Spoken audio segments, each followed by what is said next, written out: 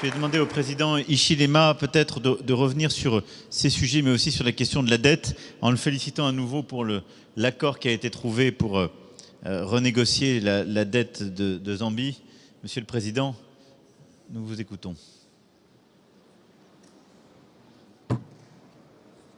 Thank you very much, President Macron, and for hosting us and for everything else that my colleagues have already mentioned. So thank you.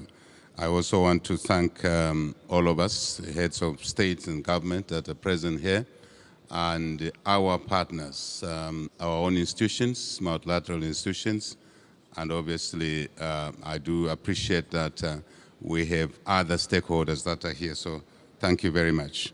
Let me be abusive a little bit, President Macron, and start by doing what is necessary on behalf of our people of Zambia, to thank greatly the achievement that was scored yesterday. One of the deliverables for this summit, and President Macron is aware, I came down here and requested that, obviously also the President of China, that we should ensure that by the time this summit takes place, we'll have delivered the Zambia debt restructuring project.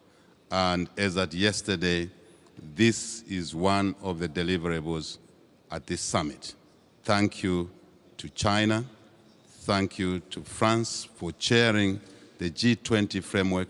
Thank you to South Africa for being the deputy chair for this process.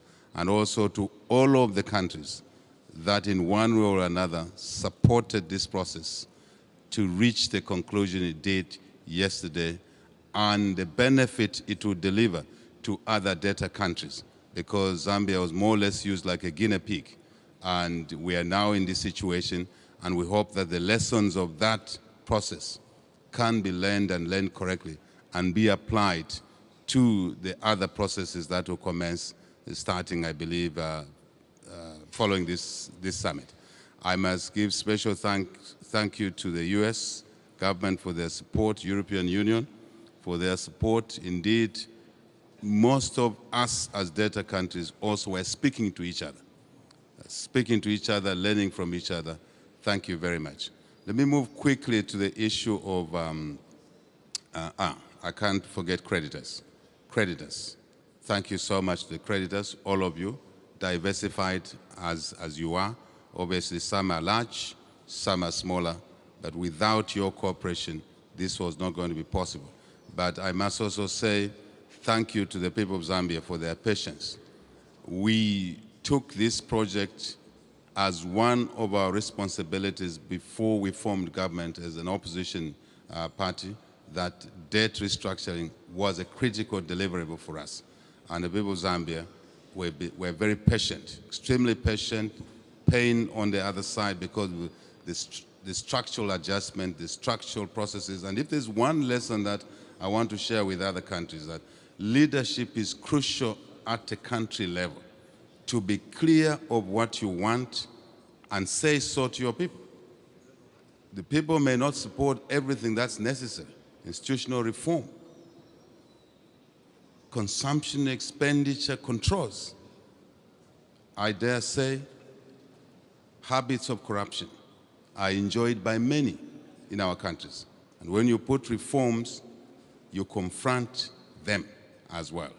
But it's important to be intentional as leaders and then deliver that to our communities. They will go through the pain, but they will support you, as Zambians have done that. Thank you very much to the people of Zambia. Let me put context to this. Poverty, climate change. We have already argued that these are intertwined. There's no question about it. Let me draw the first aspect of the connection. Even before we talk about financing, new financing, more financing, when countries are not growing economically, you cannot expect a poor person to carry an additional burden. That is necessary to drive growth, to drive development. So poverty actually exacerbates the climate change mitigation measures, I argue. And it's very clear. If you are asking your poor people to switch energy sources, can they afford from charcoal to clean energy? They're already stressed. So we need to find mechanisms to support the poor in our countries, less privileged. I heard this word called poverty, the poor, but the less privileged, to be able to come through to support the changes that are required to mitigate climate change negative effects. I think that's very, very important. It's also true to say climate change, on the flip side, has imposed new obligations on the less privileged. For example, the farmer you saw, the farmer you went to visit, Secretary Yellen, Treasury Secretary Yellen, before they could, on 1 hectare, produce 2 hectares, produce enough for themselves and an excess for sale. But climate change measures have made it one season, the same rain season, one part of it is a drought. When the rain comes, it's a flood. One season. What chance does that farmer have? They absolutely don't have. So as we talk about climate change mitigations, financing, support, technology, farming methods, issues of genetics in agriculture, early maturing varieties, I'm just giving an example. Context are important to consider. So it's not just laying the resource envelope on the table. It is digging inside that envelope. How do we apply that envelope in order to take care of the challenges that have arisen from climate change? And therefore the investments being directed in those specific areas that will produce results that will assist the less privileged to first produce food for themselves, to also produce excess for revenue to look after their households. But also it's important to look at water harvesting as an area of investment, to look at irrigation. Chairman Chancellor, the technology comes in and it's all there, it's available around the world. It's a question of pulling it together and targeting it. Let me also indicate here one of the lessons of our debt restructuring that is applicable to poverty reduction, to climate change, is the issue around speed at which we do things. G20 framework, when we took office 21 months ago, this discussion was already in train. Now we've been in office 21 months. Yes, we're very pleased that it happened yesterday. But for the countries that are coming after us, there's need to expedite the processes. Just that, whether it's, if you like, energy transition, as Senegal is involved in that, we must just be conscious of time. Every day we don't deliver these things that are within our control, we are basically increasing the cost and the damage gets compounded. I think it's very important. The next lesson I want to suggest here, relevant to the subject on the table, is that German Chancellor's point yesterday at dinner, repeated today, is so important for us as a global community to mobilize resources, yes, but these resources must be invested to help grow the economies of the less developed countries. Very important, because by doing that, we are creating capacity in those economies to mitigate against climate change and obviously poverty reduction. So value addition, not just with the electric vehicle industry that is coming through, huge industry.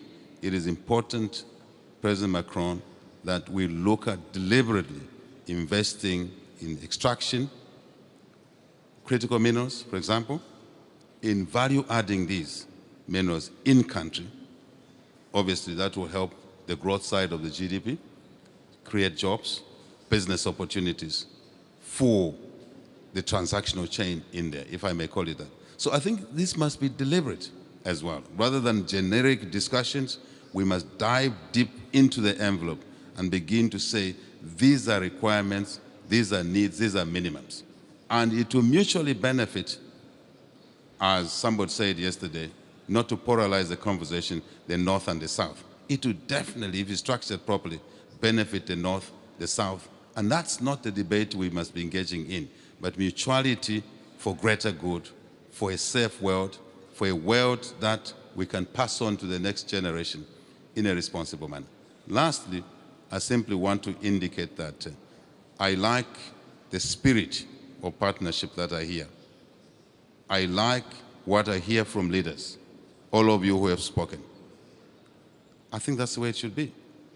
But the thing is now to pull all this in one basket, draw an action plan, which is time-bound, and we get a job done. If the political leadership is there, business leadership is there, decisions are clear, we now need to get our technical people not to sit on the work that needs to be done. So supervision, monitoring is important. Lastly, and this is the last one really, I want to thank what I hear from the Chinese Premier, what I hear from Secretary Yellen, and indeed all the leaders that have spoken on the issue of conflict. We cannot achieve what we want to achieve if we allow our global community to focus time, resources, everything, technology, on conflict. I think there's a duty for us all to keep our individual countries peaceful, out of conflict, and not export instability to other countries, neighboring or far away. As we now know, instability anywhere is instability everywhere. I think it's very important that we work on that issue and focus the resources, focus the time, and all the other capital provisions on the development agenda to mitigate climate change, to reduce poverty. And I must also indicate here, the cost of capital must sit in this basket, that it must be lowered. The inequity around the cost of capital, Africa, for example, pays the highest cost of capital, is not correct. It doesn't help anybody at all. It just worsens the situation. We must address this situation. Thank you very much. Thank you. Thank you. Thank you, President.